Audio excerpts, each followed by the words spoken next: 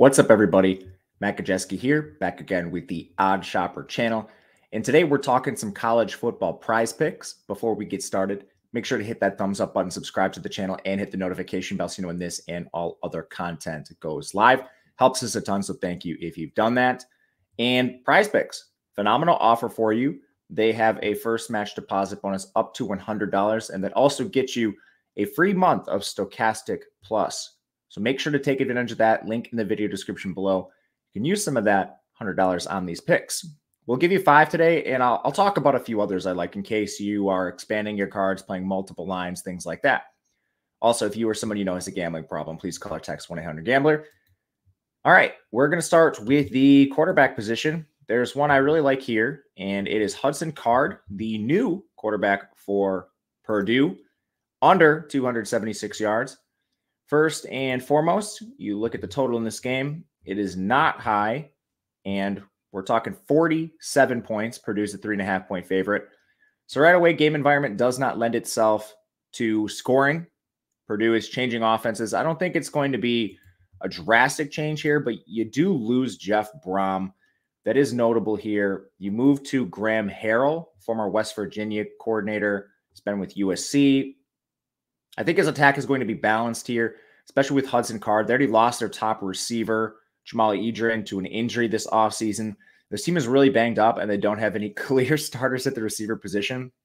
Then Fresno on the other side is a team that's much weaker. So I think this is a team that probably leans on Devin Maccabee and the ground. So aside from game environment stuff, I think there's some context involved with Hudson Card that points us towards the under here.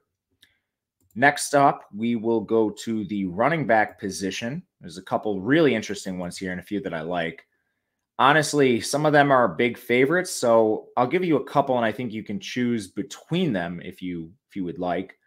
My first one is going to be Braylon Allen, over 90.5 yards. I actually like Audric Estime over this number 2. We'll talk about them both, but if I had to pick just one, I would pick Braylon. And I think you probably want to just play one of these guys because there is some blowout risk. Wisconsin's a 28-point favorite. Notre Dame is going to be upwards of like a 40-point favorite against Tennessee State, according to my projections.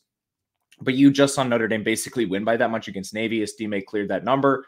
He also fumbled it and didn't see a full workload in the game. So I think you could still rely on efficiency. I don't think he really needs the full workload to get to this number. But regardless, we'll use Braylon as the official play. The spread's closer in this game. You have Wisconsin minus 28. With new offense coming in, Phil Longo's system, it's going to be some air raid concepts. I don't think year one they're going to go full air raid, especially with Braylon in this offensive line. Plus, Phil Longo's had 2 backs, Michael Carter and Javonte Williams, before, both 1,000-yard rushers in the same season. Braylon is not going to be running into as many 8-man boxes, which is amazing to hear.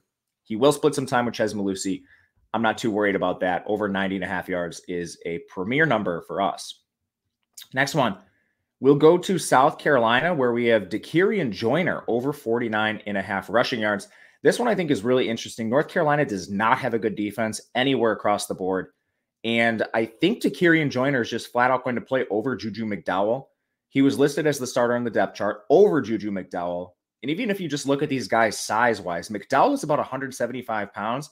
Dakarian Joyner is a big, like 6'2" running back. He's a player that can actually handle a full workload here. The spread in the game is within 3 points. South Carolina, the slight underdog. Total in the game is shooting up around 64 points now, so points will be scored. 49.5 rushing yards is a very generous number here for Dak Joyner. We will take the over there. And I think that was it for the running props I liked. Maybe there was one more. I don't know. Anyway, there is a couple receiving ones, so we'll go there next. First one up, I want to talk about Miles Price. If we can find him, I think he's a little lower on this board. He's the Texas Tech receiver, over 38.5. Find it very interesting to see him and Jaron Bradley priced 20 yards apart. Jaron Bradley at 58.5 yards, Price at 38.5. Price dealt with some injuries last year, but prior to that, he was the wide receiver 1 for this team. There's some fluidity to the offense. It's going to be this full air raid, 4 wide almost every single play. So you will have ebbs and flows to the receiving. But I think most of the time, these guys should be priced pretty similarly, not 20 yards apart. I know Wyoming, they're going to kind of slow the pace of the game down, run a lot, but their defense shouldn't offer much resistance despite being at home. And then Price and Jaron Bradley both should play a ton here. So 38.5 over is the number I like. Last situation I want to talk about is this Tennessee receiving situation. On their depth chart, they listed Ramel Keaton as a clear starter. They listed Brew McCoy as a clear starter. And then they listed Squirrel White as a co-starter.